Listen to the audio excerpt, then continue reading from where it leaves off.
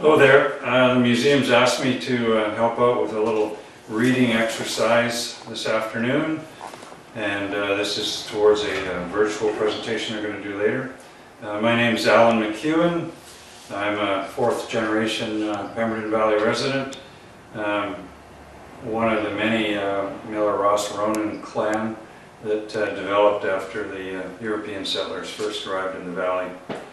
I was fortunate enough to grow up here in the valley with an extended family, went to school here, and spent a lot of time hunting and fishing and roaming the hills with my father and my grandfather, and in the process kind of learned my way around, which has been great. Area of particular interest has always been Tinkle Lake and the surrounding area. When I was a kid, I used to walk up and down the trail and admire the axemen's work. When they cleared the trail, it'd be Ed Ronan or sometimes my grandfather, Morgan Miller. And then more recent years, that baton was passed to me and the Pemberton Wildlife Association, which I'm a long-time member of. So we've spent, I think, the last 30 years maintaining the trail and negotiating with the government to keep the area pretty much the way Uncle Jack Ronan describes it here in the book, and we're pretty proud of that. I've got a long-time connection to the museum here and the book itself, for that matter, because I had the pleasure of knowing Mr. and Mrs. Fougberg very well. Mrs. Fougberg was my great aunt, and I spent a lot of time at their place and with them on various trips and roaming around to their cabin at Birkenhead Lake, and down to Skookumchuck to see the historical church and whatnot down there, and many trips with them. And I was just mentioning to Nikki before we went on the air here that I used to pop over to Fougberg's place. We lived right next door, and I remember seeing the notes spread all over the dining room table as Mrs. Fougberg and the other two authors, of course, were putting the book together. And what a treat it is to have this book. And I know I sat down this winter. We had a lot of time on our hands due to the pandemic, and I sat down and read it once again.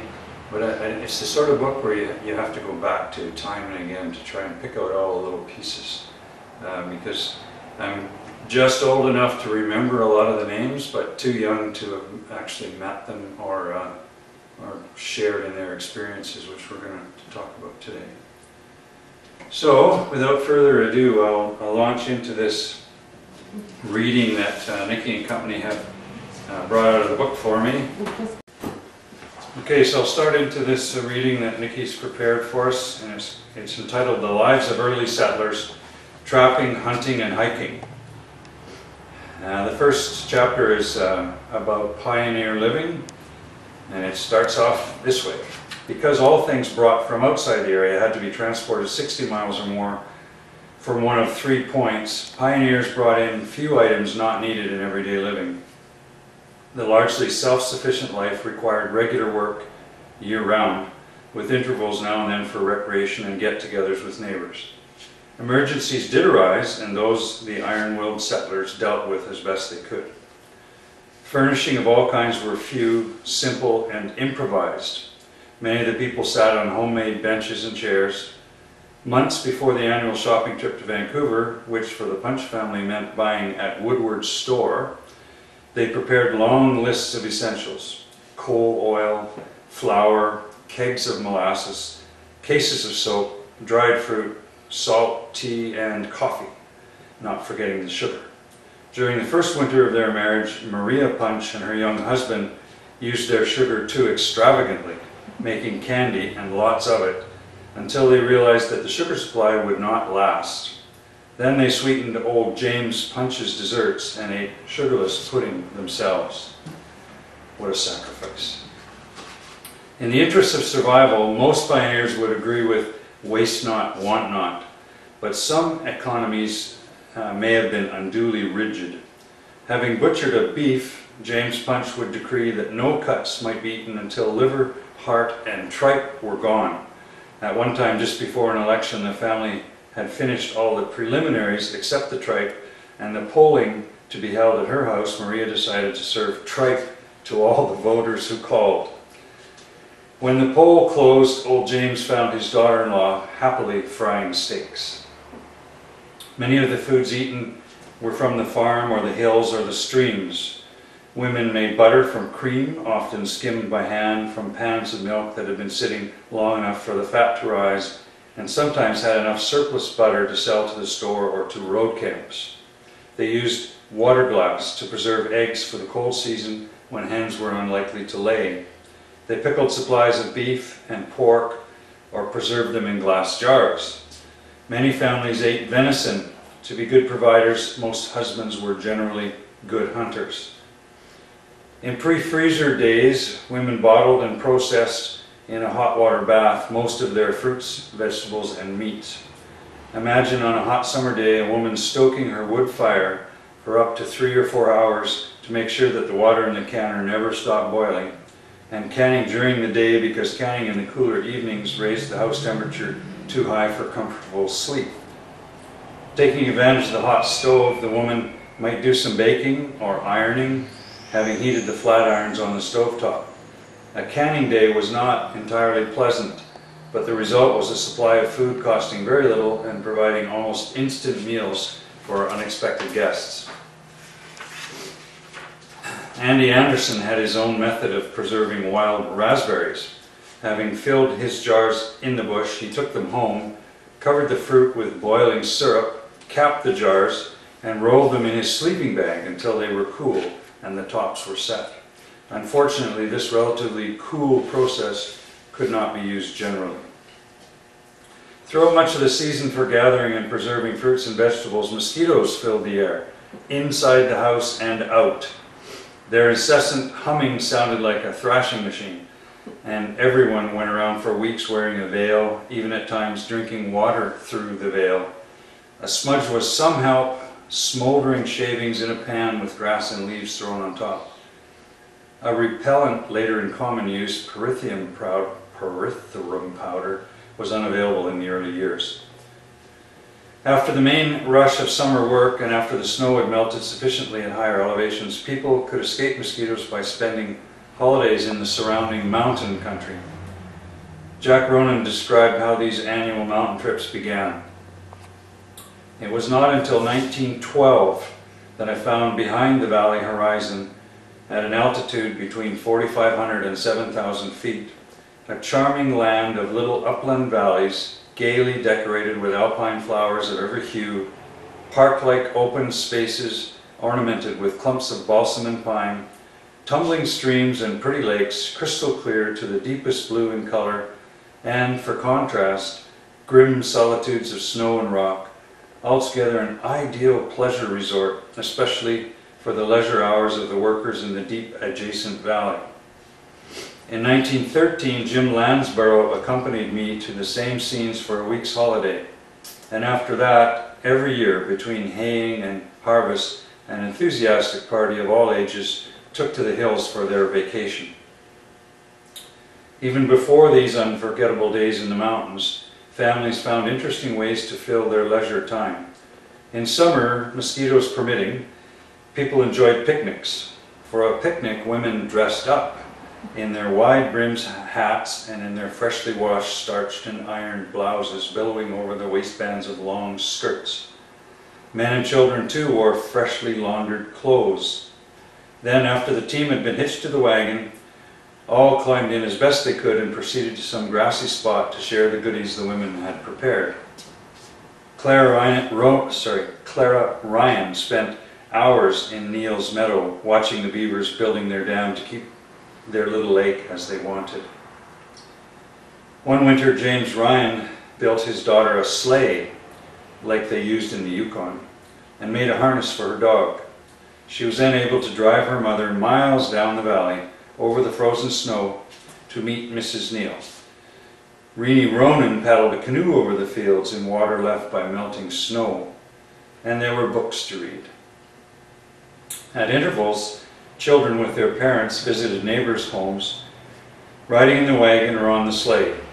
Upper Valley families like the Dermodys, Punches, Ronaynes, and Ryans could return the same day after visiting, but a trip to the races down the valley on July 1st included an overnight stay with friends. Visiting the Spetch home required a day both getting there and coming home. Traveling to the halfway house on the Portage, operated after 1900 by Ronald Curry and his sister Annie McIntosh, meant 2 days going and returning, the first night visiting the Bowers or Neils, and the second at the stopping house. It was a small house, but to accommodate visitors, Mrs. McIntosh would arrange mattresses on the floors and provide blankets for all. Sometimes the routine of work and occasional visiting was interrupted by emergencies. At least one story tells of a man racked with pain, appendix close to bursting, riding over the trail to Squamish and traveling from there to Vancouver before he could get help.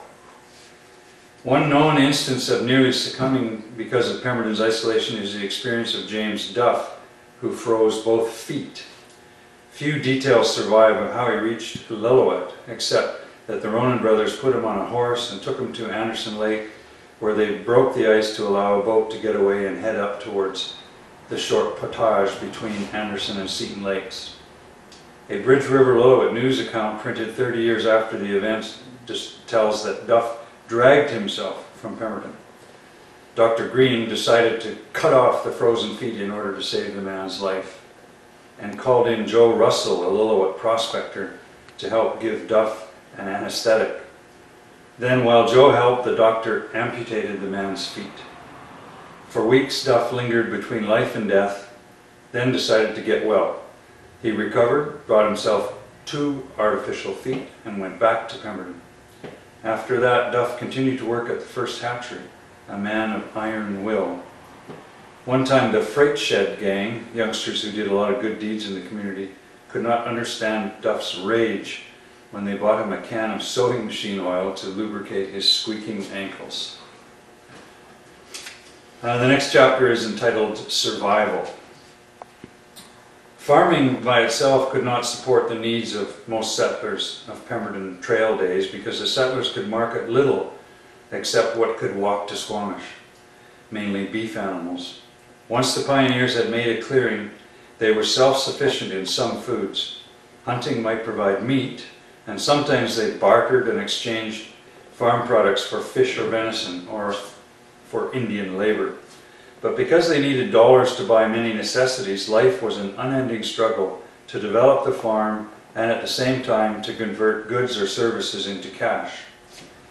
A very few managed to stay with their land and year by year put all their efforts into developing productive farms.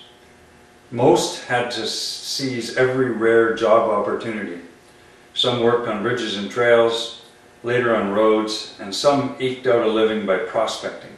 No settlers as trapping when Landsborough reached the valley, but as a child, Claire Jones saw Tom Greer come down from his trap line over a winter in which his curly black hair had grown long.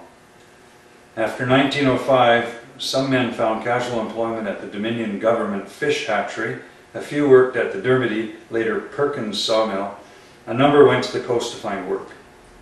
But in order to prove up on Crown land, the preemptors among the settlers had to clear and improve their acreage. One pioneer described the mutual helpfulness of these men. Knowing that he would be away during the harvest, one would ask another to cut his oats and pit his spuds if she was not back in time. The answer was always, "Of course I will." In 1895, prospectors were at work on Pool Creek. One seam there between slate and granite formations was reported to be very rich in gold, silver, and copper. 2 years later, after a summer of exploring for minerals down Lillooet Lake, A.P. Barnfield went north to the Blackwater or Birkenhead Basin, where miners were excited by copper deposits. Near the Birkenhead River, in the area worked over in the 1970s by Malibu Mines, Will Miller had sunk a shaft. Later, Will Halemore staked claims at the north end of Birkenhead Lake and carved his name in the logs of a cabin which has recently collapsed beside Felix Creek. And then the next chapter, called Work in the Woods and Mountains. Not all Pemberton settlers were farmers, and for one reason or another, many people worked not on the land, but in the woods and mountains, those areas which were also the holiday haunts of Pemberton settlers. Uncle Jack Ronayne conducted more than one generation of children on climbs that took them to the surrounding peaks, and on rambles that led them to lakes ringed with jewel-like flowers and alpine evergreens. And the children grew and ranged at will through all the lovely mountain country. Their summer pleasure grounds, though, were also the haunts of trappers and prospectors. Some men in the area trapping wild animals has been a good way to earn extra cash. Edith Perkins says that in 1927, when she settled in the valley, bachelors were prospectors in the summer and trappers in the winter. Outnumbering present-day trappers, former trappers often speak of life as it was up the rivers and creeks. Other men lived at home and trapped. Trap lines ran through such areas as McEwan Swamp, now an expanse of fields above Ryan Creek Bridge, or through the swamp that reclaimed as Gilmore's Farm, or through the Mackenzie Basin. Farmers like Jake Locken, John Arn, and Morgan Miller trapped in these former wet spots for muskrat and beaver. Trappers going up the Lillooet in the fall would have supplies of canned and dried foods, sugar, tobacco, and matches packed by horses, maybe to the headquarters cabin close to the junction of Meager Creek, the South Fork, and the main Lillooet, the North Fork. Once, two men made their way up to the forks, confident that not many days behind a packer with his horses was following. While they waited, one shot a deer and cut the meat in strips and left it hanging. When more than 2 weeks had passed, they became alarmed about the packer and decided to look for him. To their astonishment and displeasure, they found him still in Pemberton, not yet ready to leave. On their return with the pack train to headquarters, they had one source of satisfaction. The strips of venison were by then perfect jerky. Food packed up from the settlement was generally supplemented with venison, the occasional fish, and sometimes ice cream made by stirring snow into canned milk, then adding sugar and flavoring. After establishing themselves for the trapping season, the men would spend several weeks on their lines and then come down for a Christmas break. On snowshoes, they might travel from headquarters to Hamels, a distance of about 25 miles in a little more than 3 hours. After selling their furs they had packed out with them, they would return to their cabins and stay until May. Several women went with their husbands to the trap line. One was Edith Perkins. At that time she usually wore riding breeches and high-laced boots. She braided her red hair and wound it around her head. With her husband, more than once she summered at the Forks, and about 1928 planted a garden there. Beginning about 1940, both Kathleen Lundgren and Phyllis Erickson also went on what seemed daring expeditions into the wilds. After one Christmas holiday, when the Lundgrens were ready to return upriver, there was so little snow that a friend was able to drive them in a truck as far as the deserted Hamel house. After they had lighted a fire and brewed coffee, they struck off on snowshoes, heading for the headquarters 40 miles up the Lillooet. The river being low, they traveled for miles on sandbars and without too much difficulty forded when necessary. Phyllis Erickson found the trapper's life to be a hard one. She did not mind crawling through brush or walking for 7 or 8 hours a day on snowshoes, but she did mind the monotonous, limited diet. "I never did like beans," she said. Beans, macaroni, and rice were the staples. And as the years went by, as the roads became just a little bit better, the Perkins family freighted in supplies for the Ericksons. Dried fruits was more varied. Phyllis Erickson says, and her husband built a small root house in which they stored vegetables from their farm. Each spring, green leaves brought hope, and the couple cheered up. Leaving the comparative isolation of Pemberton with its twice-weekly trains, people like the Ericksons were almost completely isolating themselves. Seemingly no one died as a result of illnesses or accidents on the trap lines, although anticipating a severe attack of appendicitis, one trapper carefully plotted the stages of the operation he would perform upon himself. I'm glad he didn't have to do that. Edith Perkins describes an experience in October 1931 when she and her husband had summered at the headquarters cabin. as in 1975, a huge section of mountain slid into Meager Creek. The river rose 3 feet in 3 minutes, and driftwood filled it from bank to bank. This raging lasted 5 minutes by my watch. Bert Perkins said it looked like an old-time river drive, and although Edith had never seen an old-time river drive, she did know the scent of alpine timber, and the air was full of it. The river dropped to normal, but half an hour later rose higher than before. We could see the rise this time. 2 distinct elevations like broad porch steps. It swept across the bar, jammed the creek near our cabin, and backed up all over. By this time we were out of doors, and my husband worked to clear the jam in our creek. I watched him from the bank. He was still working, but his back to the river, admiring his handiwork, when I saw the 3rd wave coming. "Get out!" I shouted. He showed his manly independence by dancing a jig on the footlog. I screamed and pointed. He looked behind him, and he moved rapidly. As his feet hit the bank, a rush of water carried the log away. My hair has never flattened. Usually, trappers spaced their cabins about a day's hike apart. Some confusion overtook the men of one partnership when, after building a cabin, they sallied forth with their tools to build a second one. They followed a twisting trail with the tools becoming heavier on their shoulders. Finally, they found a likely site and built their second cabin. They realized later that, as the crow flies, they were only 2 miles from their first, but when they eventually quarreled and decided to live apart, they found uses for both structures. One trapper had a surprising fear of being attacked at night by ferocious wild animals.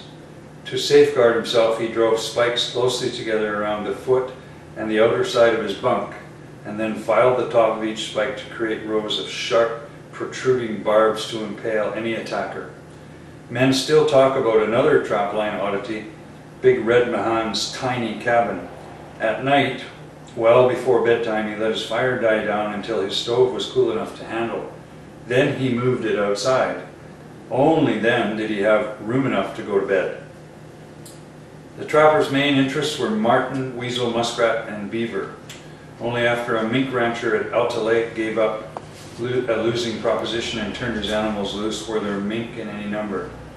Winter after winter, never varying, one man's line yielded him 60 marten, and during the Depression each pelt brought $12, about twice the price it would bring 40 years later.